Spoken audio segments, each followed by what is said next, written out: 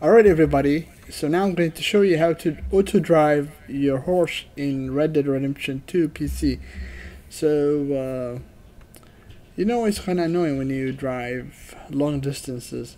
So all you gotta do now is just open your map and set your GPS to any place that you want. So I'm going to place it in this town right here.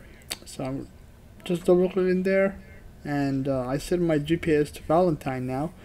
And right now, if I just drive my horse on a road, so you have to be on a road first. Okay, so make sure that you're on the line. I mean, look at the GPS, and you're on it. Hold W, and then press V. So hold V now, and as you notice, it will be like cinematic. So now he's going to the destination.